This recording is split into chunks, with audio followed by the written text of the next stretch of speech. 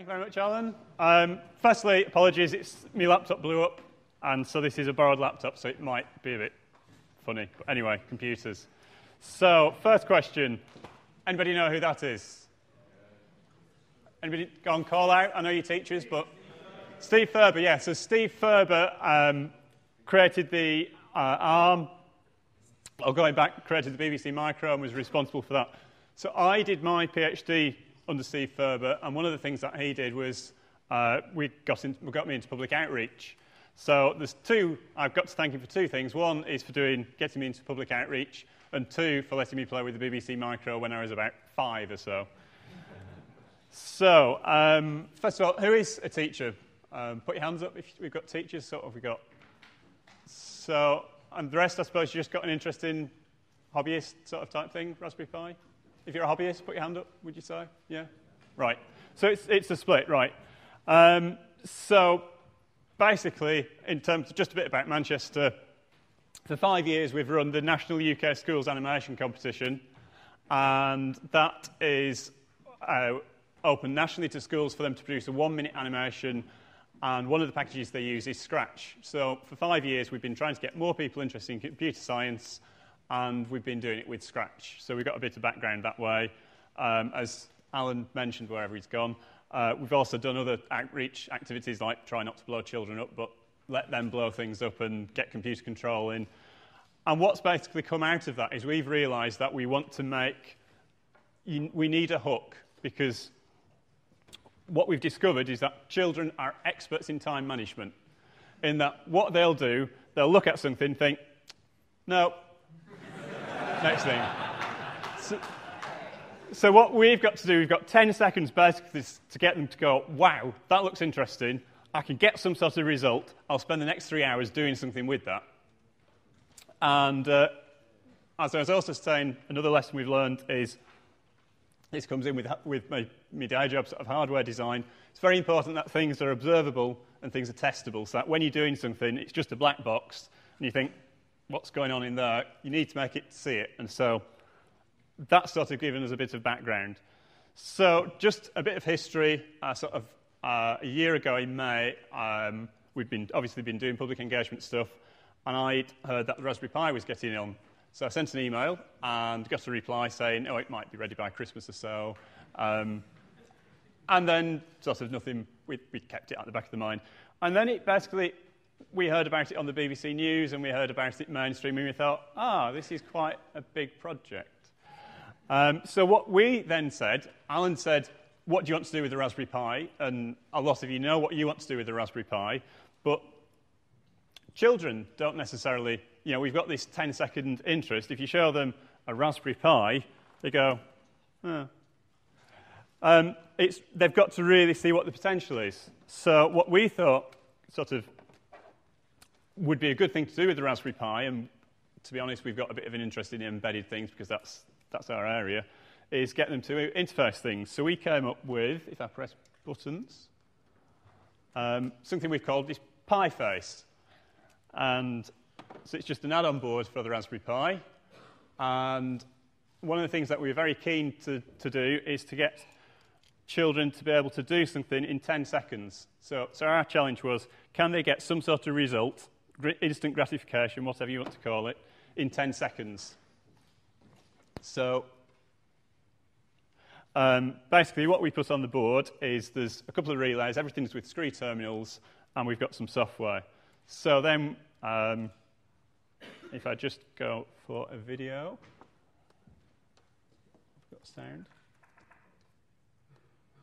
So we came up with a quick demo. Oh, sorry. Enjoyed watching a sunrise news early start of animation when animation 2020 stop Exeter Airport from Light to Manchester. So just go back. So just a bit of background. That was from I can't bring the chicken because that's from the animation festival. So it was actually our prize-winning day for the school children for the competition yesterday. And so we had the Raspberry Pi and the chicken there. If we go back to that. So what that was a demo of is we've got this animatronic chicken. We just cut a couple of wires. Then we just screwed it into 2 terminals. We've got a nice Python API which talks to Twitter. There's a text-to-speech engine running on the Pi as well. And we can give that to children, and we can say, right, edit 6 lines of code, and you can either make it follow a person, you can make it follow a particular tag, or they can, obviously, then the children can take it as far as they like. So that's just one of an example of what you can do with the interface we got. So another example we've got is a few games. If I just...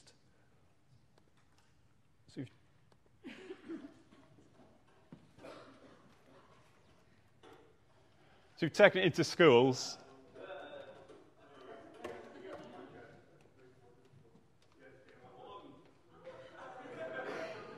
And so what that's showing, that's just one example. We've got about 5 buttons or so, all with LEDs in. So you can drive the LEDs from the outputs, sense the inputs with the switches, and that's running whack-a-mole. So basically the light lights up, you have to press the button.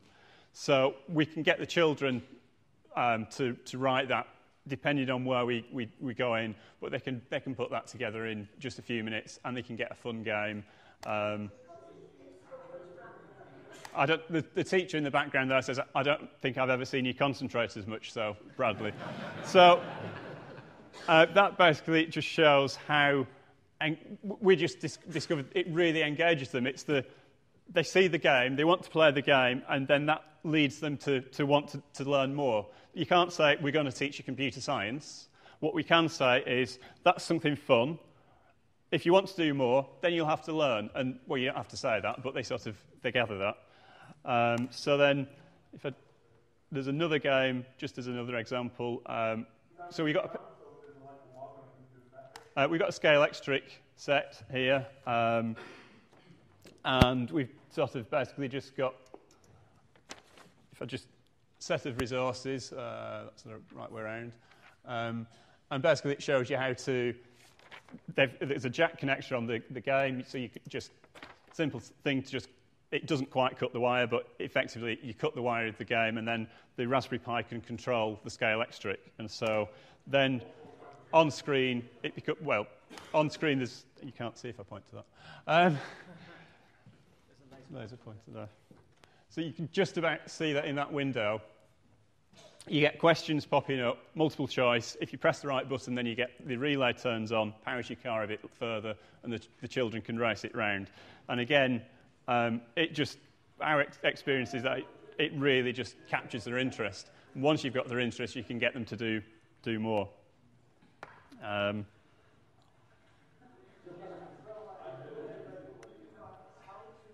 So, why am I here? I'm trying to make PowerPoint work. Right. So, so just going back. So, basically, we've got Manchester STEMnet involved. Presumably, you've got STEMnet in Cambridge and other places around the country. But it's a group which gets engineers and STEMnet ambassadors. I've seen a few, actually, with the triangular badges on. And so we're providing this as an activity for them, and then they can come in, talk to us. We'll help them develop activities, and then they can take it into schools. So we're also running teachers' workshops. It's all Manchester-based, but we might have another one in Cambridge or talk to someone here to get it organised. But basically, what we've got a set of outline, I'll just sort of activity sheets, which take you through lesson plans and that. And we'd like to develop more, and we'd like to do that with teachers. So, how do you get in touch? Well, we've got, if I just show you the website. 30 seconds. Sorry? 30 seconds. Yep, we're on. So, website is pi.cs.man.ac.uk. Another thing which might be worthwhile there, having a quick look at, we're running a competition which we're calling the Great British Raspberry Pi Bake Off. And that's a chance for, we're running 2 strands, one for hobbyists to get together, come up with a brief project, presentation, send it in, and also one for school people, although we might actually speak to the foundation because we don't want to tread on their toes. Because I know they've just launched a competition. But basically, any questions, I'm andrew@cs.man.act.uk, or there's contact details on here. If you can't remember all that, if you just search Raspberry Pi and interface, then you'll get to one of our pages. That's it. Thank you very much. Thank you very much.